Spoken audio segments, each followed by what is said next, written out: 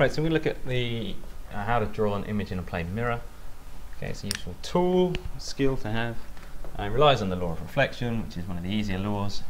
It tells us that that is a text box. It tells us that the angle of incidence is equal to the angle of reflection. Okay, don't forget, if you've got a mirror, first thing you want to draw on there is a normal, which is 90 degrees to the surface.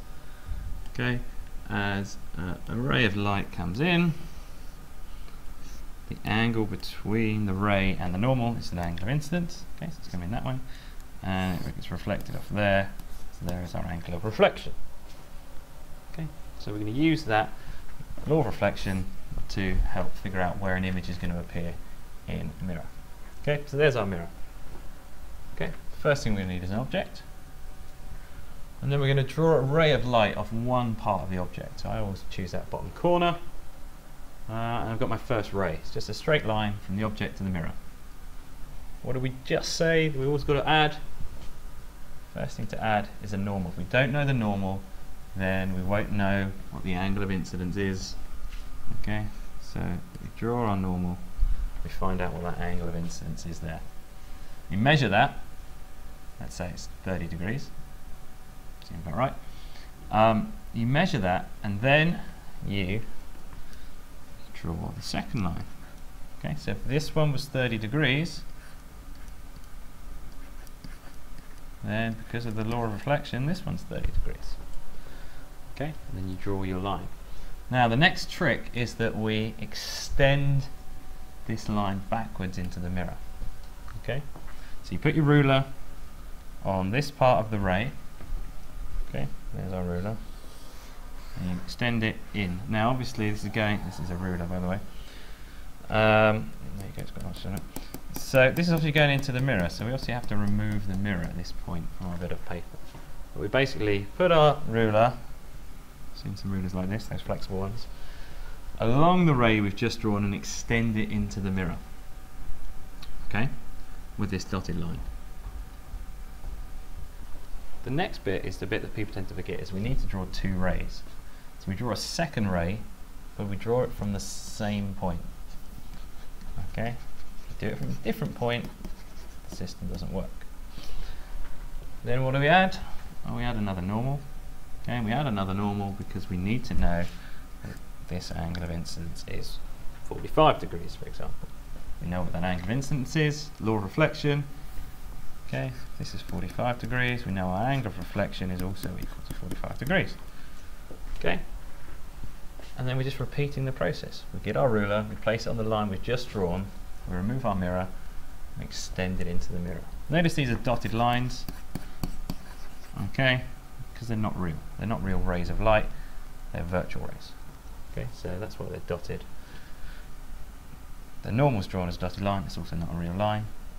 So you just try and get into the habit of doing those lines as dots. Now you might find that your lines go on a little bit further. Okay, mine finish in perfectly the right place, but you might find your lines go a little bit further. And the reason you draw them a little bit further is because we're interested in the point where they cross. Because the point where they cross tells us where the object's going to appear. Tells us where that bottom corner is going to appear. Okay.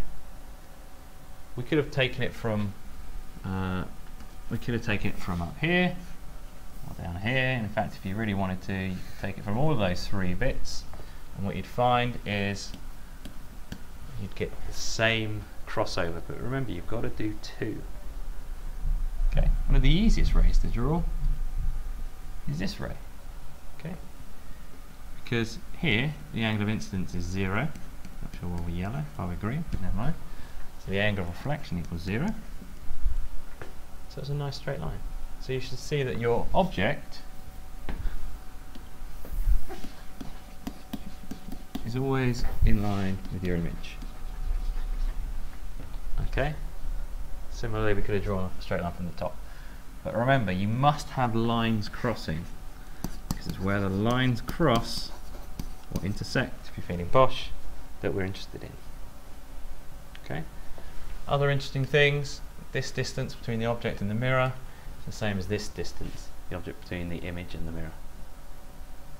So we're going to use that fact in a second. So if that was 5 centimetres, that's 5 centimetres. Okay, and we're going to use that method to help us do it right every time. Okay, I've called it the alternative method.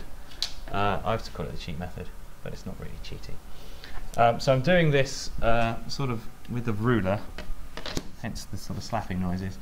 So the first thing I'm going to draw is my mirror.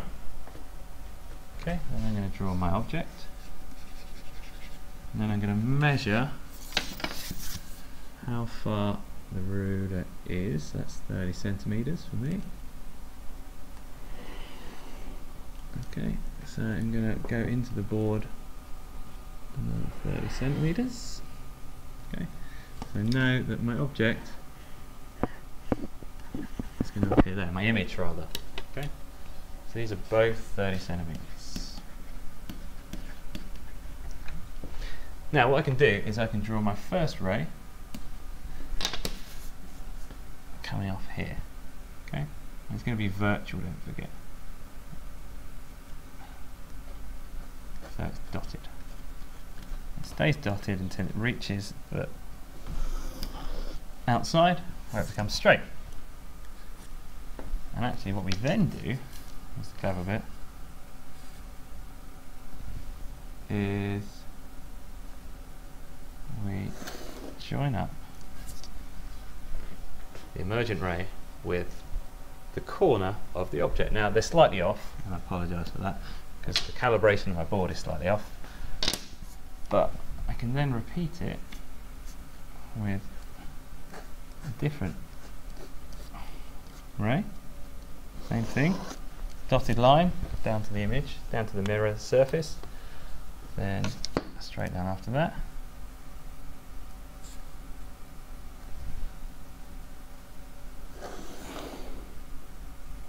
Okay, and then what do we do? Well, we sort of have to backwards add our normals, because that's just good practice.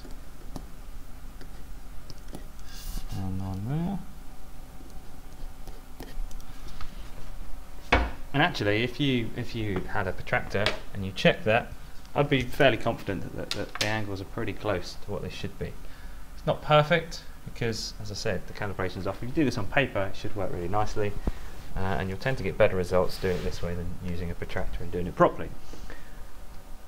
Why is that useful? Well, often you'll be given just one ray. Oh, it should be purple, never mind. You're often just given one ray, and then you have to do the rest. Well, let's say you were only given the blue ray. Okay, you just have that ray coming down there, then you find your angle in there and go off.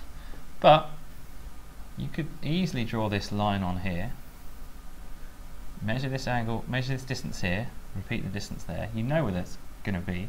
Often in a question, in fact, they'll even draw the image for you. So you know there's going to be a dotted line all the way down to here, to the blue one, and then a straight line out. So you don't even need a protractor. Similarly with the purple one, okay, dotted line down there, straight out the back. Okay. It's worth practicing that. So you could just grab a scrap of paper and you could easily recreate that cheat method, alternative method, sorry. Let's just rewind the video, give it a go. What do we know? Well, we know the image is virtual, and that means it's not a real image, so it can't be projected onto anything. You can't project an image from a mirror onto anything, whereas something like a projector, funnily enough, projects a real image. And the image is laterally inverted. That's just means that the left and right are reversed, and you've just seen this when you wave at yourself with your left hand, your mirror buddy waves at you with their right hand, what appears to be their right hand, because the image is flipped left and right. It's like where they write ambulance backwards.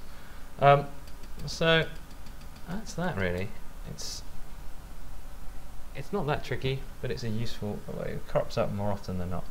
Okay, draw a line, draw a normal, find the angle, draw the reflection ray, extend it back into the mirror, draw another line from the same point, find the angle from the normal, find the reflected angle from the normal, extend it back, look at where they cross is where the image is. Okay, if you want to, the simplest line is that horizontal line. Again, if you've got 3 lines crossing, then that's even better, isn't it? Because you can be even more sure. So sometimes they'll ask, how can you prove the results? Add a third line, check it crosses at the same point. Okay, and then that's it. That's how you find whether the image sits inside a plane mirror.